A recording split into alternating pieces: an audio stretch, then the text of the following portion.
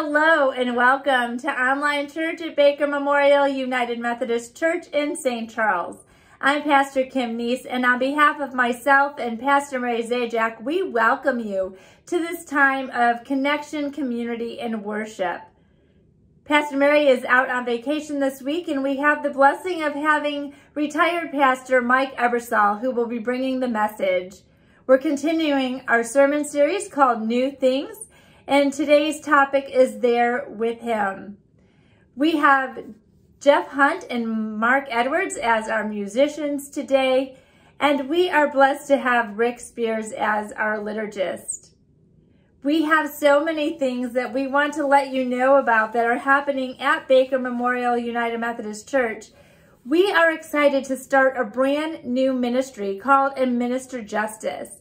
And it's today that we have an in-person meeting at 10:30 in Wiley Hall that you can find out more information on how you can be part of helping those that are in need and those that are vulnerable, being able to have the abilities to have legal aid. If you're unable to make it in person, we do have a Zoom option on Tuesday, May 24th, and that is at 7 p.m. You can see the tiny URL there that you can click right in there and join us so that you can learn more about the opportunities and how you can partner with Administer Justice to really bring justice to our community. Well, it's time for you to be cleaning out all of those closets. I know mine is stuffed and I've been cleaning it out to bring for the rummage sale. You can start bringing items as early as next week, May 29th, and we are in need of volunteers. You'll want to be part of helping to set up, because what's happening through this rummage sale is actually going to help us to prepare to have a missionary from Cambodia here, and that money will go towards that. So you can see on your screen, or you can do the QR code, how to sign up to volunteer. Any amount of time would be extremely helpful as everything gets organized, and then you can start shopping that next week. Well, you've been wondering and you've been hearing a lot about this intergenerational VBS, but we haven't told you exactly how exciting and why you might want to be there. And I'm telling you, we are going to have Taco Tuesday for some food. We have a Hawaiian food truck that's going to be there. We have vegetable pizzas that we're going to make homemade with our own ingredients. We also have the opportunity to be able to make some sustainable crafts. This truly is for all ages, and you will want to be there and not miss out. Indeed, you'll probably want to invite your friends and family as well. You can see there the QR code to register. We are asking you to register by June 1st to make sure that we have enough supplies for everyone. And of course, we have an opportunity that whether you come or you don't come, that you can volunteer or donate items so that we can have the items that are needed for the VBS. And you can see there again the QR code and the link to register. Lastly, we want to be part of making a difference, especially all that's happening in Ukraine right now. And you can do that by donating towards the Bishop's Appeal. That is part of the Northern Illinois Conference, and the Bishop is asking for assistance for Ukraine. Again, you can see the tiny URL and the QR code on your screen there. It's at this time that if you have a candle at your home and a lighter, we'll go ahead and ask you to light a candle.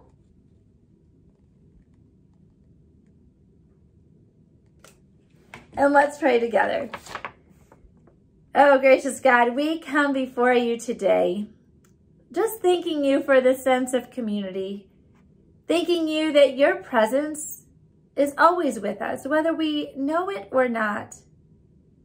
We thank you that you are a God that comforts. We thank you for our liturgists, and we thank you for the people that come alongside us in our faith walk to support us. And so as we worship today, may your Holy Spirit just lead and guide us in new ways in our faith. It's in Jesus' name we pray. And all God's children said, Amen. Let's continue now as we worship together and sing our song called This is the Day of New Beginnings.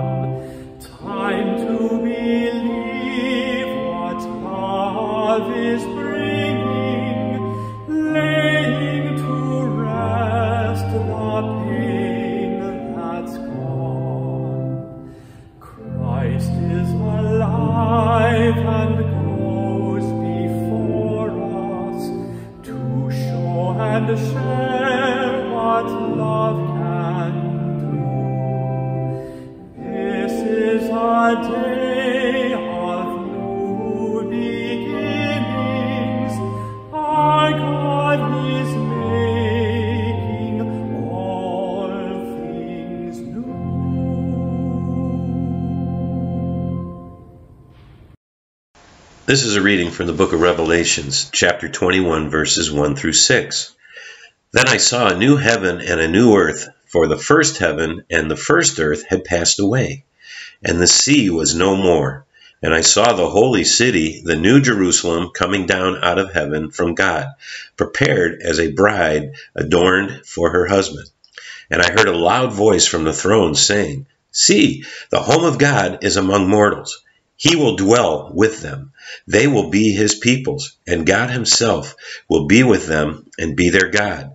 He will wipe every tear from their eyes. Death will be no more. Mourning and crying and pain will be no more. For the first things have passed away." And the one who was seated on the throne said, "See, I am making all things new." Also he said, "Write this, for these words are trustworthy and true." Then he said to me, "It is done. I am the Alpha and the Omega, the beginning and the end. To the thirsty I will give water as a gift from the spring of the water of life." This is the word of God for all people. Thanks be to God. Good morning. I'm Reverend Mike Eberso, a retired United Methodist elder from the Illinois Great Rivers Conference. My wife Laurel and I very much enjoy being a part of the Baker Church family. I'm honored today that Pastor Mary asked me to speak, and so on this sixth Sunday after Easter, I greet you with these words. Happy Easter! Christ is risen. Christ is risen indeed. Would you bow with me for a prayer? And now, O Lord, may the words of my mouth and the meditations of our hearts together be pleasing in your sight, for you are our rock and our Redeemer. Amen. In these post-resurrection days, we look again to the book of Revelation, the 66th and final book of the Bible. As Pastor Mary noted last Sunday, this Bible book is full of imagery and symbolism. Its author, the Apostle John, encourages the faithful to live committed and holy lives as participants in the new times that are unfolding. The very name of this book, Revelation, means unveiling or revealing. By definition, a revelation is a divine or a supernatural disclosure directed to humans and relating to human existence. In other words, some vital information that God wanted us to know. My Old Testament seminary professor at Garrett Evangelical, Dr. Phyllis Bird, was very fond of saying that the Bible is the church's book. This Bible book reveals to the church the hope that we have through Jesus Christ, following his death and crucifixion, resurrection, and ascension. The overarching theme of the book is hope, the realization that God and good will win over evil, no matter how bad things look right now. Once upon a time, a young man sold his very hard-to-start lawnmower to a local minister. The next southern morning, it was very hot, and the minister needed to mow grass, and so he repeatedly pulled the crank on the mower until he was completely and utterly exhausted. The mower simply would not start. He sat down for a while and discussed, perspiration rolling from his head, and about that time the lad that had sold him the mower walked by. And the minister said to the boy, "Son, seems to me that you have sold to me a mower that just will not start and ultimately will not run." And the lad replied, "Well, minister, didn't I tell you that the key is you have to curse at the mower in order to get it started? Have you cursed at it yet?" Well, the minister said, "Son, it's been many years since I have used profanity. I'm a minister of the gospel. I've completely forgotten how to curse. I don't curse at all." And the lad looked at the minister and he said, "Well, Pastor, I do believe that if you pull on that rope a few more times, it'll come right back to you." Life is full of frustrations, isn't it? We've encountered lawnmowers that won't start. In these seemingly continuing days of COVID, we are still experiencing difficulties with product availability, alongside significant fears and worries about our own safety and health. And then, the price of gasoline. There are innumerable annoyances and frustrations that interrupt our days and steal our joy. John's vision transcends our thoughts about the inevitable annoyances and frustrations of life. Rather, he is speaking of a life-altering, earth-shattering, and eternal hope that is grounded in Jesus Christ. We're not talking about hope here in the sense of a human desire that a certain thing might occur. In other words, I hope the Cubs win. I hope there will be baby formula at the grocery store, a significant and important hope. I hope this bathroom scale reflects my efforts to become healthier. I hope to find a parking space close to the door in this rain. I hope he stops talking soon so I can go for coffee. Reflect with me about the life-altering hope that we experience when we know that God is present with us.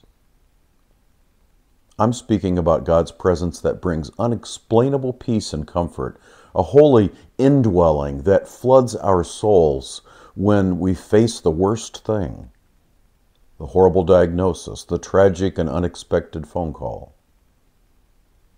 I'm talking about a God-centered optimism that steadies us when the evening news seems to be nothing but bad news. As we shake our heads in disgust at our nation and world that are seemingly fueled by racial anger and violence.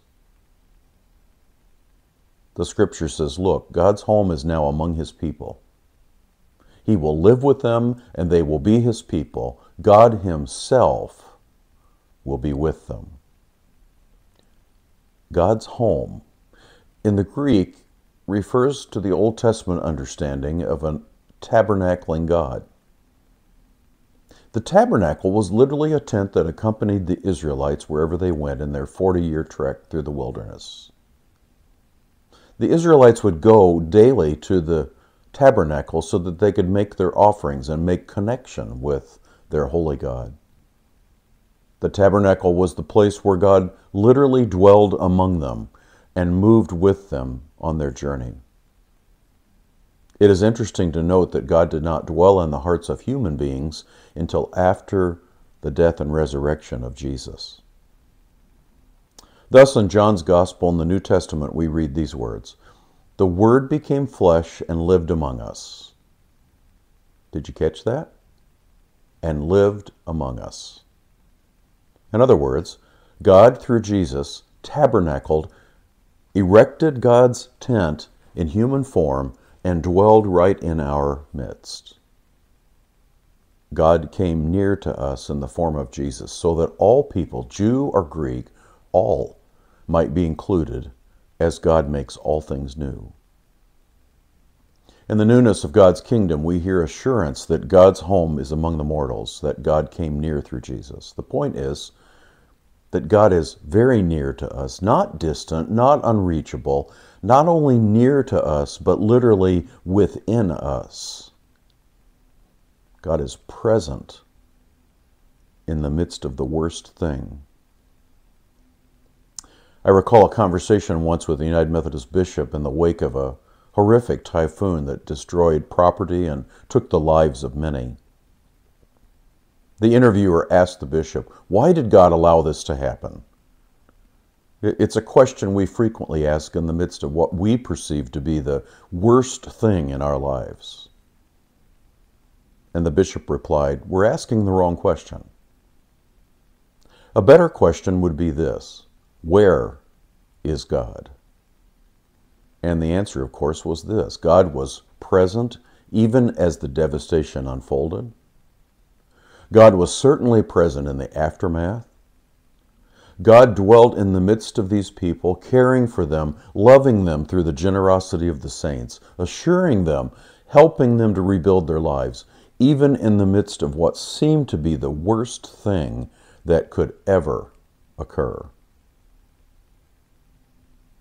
God himself will be with them, says the Scripture. I love this passage. He will wipe away every tear from their eyes.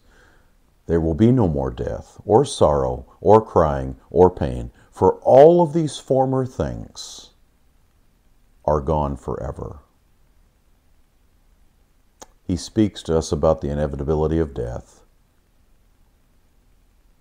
The 3rd century theologian Tertullian wrote, "It's a poor thing to fear that which is inevitable." But we do.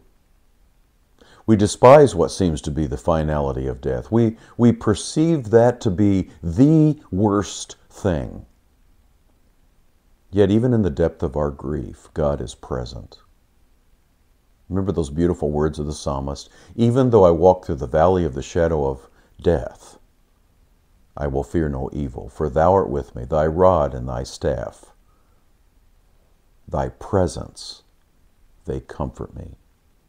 Say those words with me, "For thou art with me." Just last Sunday, we hosted dear friends at our home for lunch, and after enjoying good food and catching up on our lives for a bit, the conversation sobered as we recalled the anniversary of the death of their son.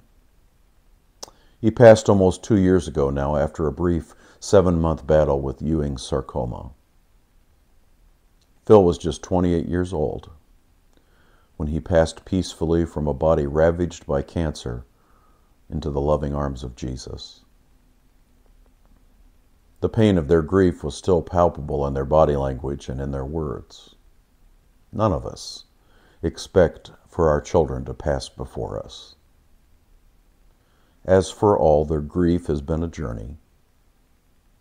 And even amidst this worst thing, they spoke of a new thing that God had been orchestrating in their lives.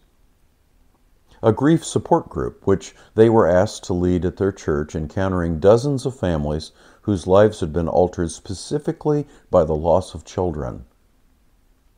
Far too many from drug overdoses and suicide, in addition to the afflictions of the body. The presence of our friends and their empathy for those who have walked the very path that they have walked are bringing glimmers of hope to others that are suffering, and also balm to their own spirits, as they were among those who seek to wipe away their tears. The Scripture continues, "And death shall be no more, neither shall there be any mourning, nor crying, nor pain any more." Listen, "for all of the former things have passed away." In the Bible, death is understood in 2 ways. The obvious, inevitable end of physical life on earth as we understand it. But seemingly more emphasis is added on this: spiritual death, which is our alienation and separation from God. Jesus comes as God's representative in love to be the ultimate propitiation and sacrifice, to atone for the sins of humanity. Jesus paid the ultimate price for our salvation, for our reunion with a holy God who loves us and whom we have been estranged from in our sinfulness. As I am fond of saying, Jesus comes to do for us what we are incapable of doing for ourselves. Paul said in Romans chapter 6, "The wages of sin is death, but the free gift of God is eternal life in Christ Jesus our Lord." He assures us that we have been reconciled to God through the death of His Son, and much more being reconciled, we are saved by His life. Each time, beloved, that we commune at the Lord's table, we do so in remembrance of the one who came to remember us. In other words, to put us back together, to reunite us with a holy God who loves us. Often among the grieving, I've said these words: "You may feel as if you were at the end of your rope, but you are never at the end of your hope." As I reflect on my active years of ministry, some of the most difficult and heart-wrenching moments were those as I stood at the grave and ministered to families who'd lost a child, whether in utero or at birth or tragically following an accident or illness. In that, there's also a sense of deep privilege to have been a representative of God, a comforting symbol of hope that God is always with us. One scholar referred to biblical hope in this way, as forward-looking faith. Sometimes in our grief, it's difficult to see past that. But hope is a belief not on what we can see, not on what we are experiencing, but on our confident belief in the Word of God that God is doing a new thing. And therein we find our joy and peace. The scripture says, and the one sitting on the throne said, "Look, I am making everything new." Popular Christian author Max Lucado speaks of his boyhood days when a dad would gather on the street each afternoon to play football. This dad was a die-hard football buff and would sometimes join the kids, always for whatever team happened to be losing that day. Lucado said his appearance in the huddle changed the entire ball game. He was confident and strong, and most of all, he always had a plan. And the kids were fired up by his leadership and emboldened by his plans, and they would play with new determination when he joined them. In his book, The Grip of Grace, Lucado makes the point that that's what Jesus does for us. He comes to join the losing team, and his appearance in the game has absolutely changed everything. For he was a leader who inspired hope and confidence and courage and love in his disciples. And he had a plan so amazing and outrageous that no one, not even his disciples, truly understood it at first, maybe even after his death and resurrection. And now, all of Jesus' followers can be sure that we are going to win this game in the end. Finally, one of our spiritual disciplines as Christ followers is to witness to the hope that is within us, to witness to that presence which is a part of us. 1 Peter 3:15, and if someone asks about hope as a believer in you, always be ready to explain it. A woman fought a long and difficult battle with cancer, and when she passed away, her brother found among her many things his sister's Bible. Inside that Bible, he found tucked away a handwritten poem that she had circled, and the words said this: "Often on the rock I tremble, faint of heart and weak of knee, but the steadfast rock of ages never trembles under me." In her life, and even after her passing, she witnessed to the hope to which she had tenaciously clung. He who was seated on the throne said, "I am making everything new." Even when we feel as if we are at the end of our rope, beloved, we are never at the end of our hope. Because of Jesus, even the worst thing in life is not the last thing. I love the words of a song by Don Francisco. He's alive, and I'm forgiven. Heaven's gates are open wide. May we go from this place today confidently knowing that God has set up residence in us. Assured in our hearts and minds that nothing can separate us from the love of God which is in Christ Jesus our Lord. Emboldened by the tenacious hope that is within us. Testifying to our belief that God will stand with us through the worst of our times.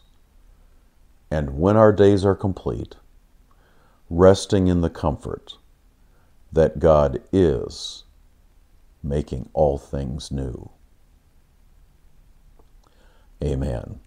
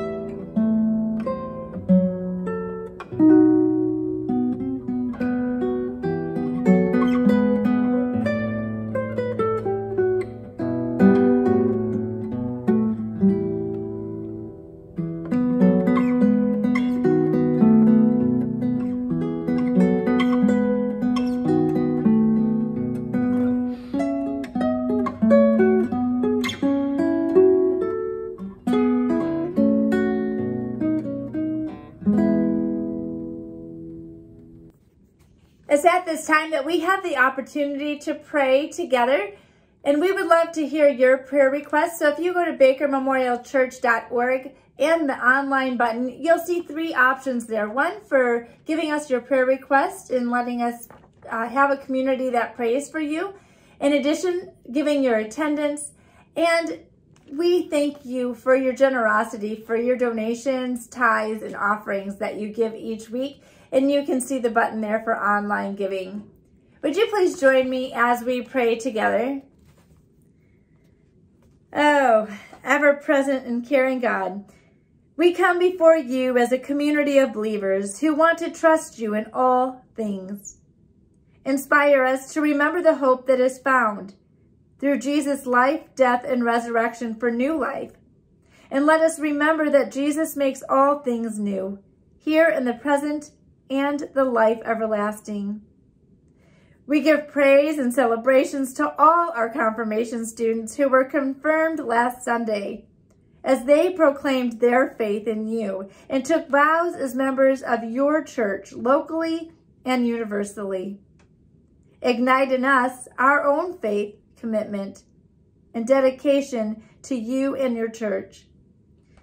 We also celebrate with all those who have graduated and will be graduating. Bring forth your goodness in the days ahead as each prepares for their next steps in life. There are situations, problems, concerns, heartaches, and pain in this life that can tend to lead to stress, frustration, uncertainty, fear, sadness, and injustice, such as unnecessary shootings of innocent people, unavailable products that are needed for nutrition and sustenance in life, illnesses that prevent us from everyday life and routines or what we might call normalcy, hatred, violence, and wars that uproot lives and take lives, those dealing with mental illness, and others that do not receive the proper care and concern due to the variety of mental health concerns. Your constant presence in our lives brings to us the reminder that you walk this journey of life with us, and you are the provider of everlasting care, and your all-powerful love can sustain us and give us reason to hope because you are doing new things. So we turn to you now for that hope. Lead us with your strength, your wisdom, your compassion, and your guidance. Direct us to carry out that love and hope and care in the world. We seek your justice within systems that are broken, and your peace where there's chaos and division. Your overarching care is a reminder that you wipe away our tears when we grieve and we mourn.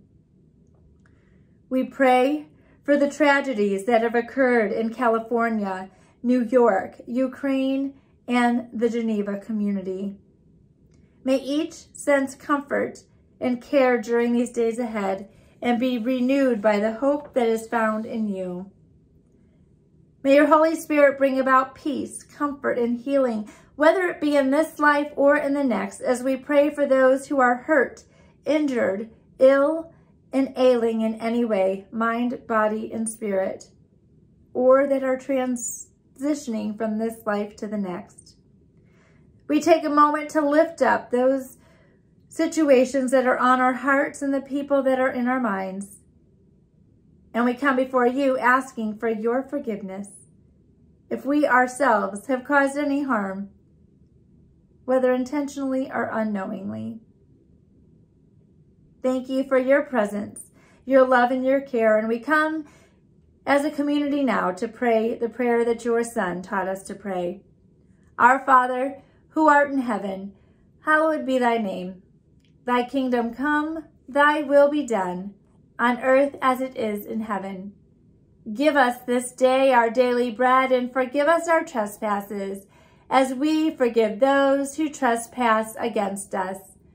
And lead us not into temptation, but deliver us from evil. For thine is the kingdom, and the power, and the glory forever. Amen. Have a blessed week and go in peace, knowing that you have a God that is present with you at every moment. know that there are new things ahead. See you next week. Bye-bye.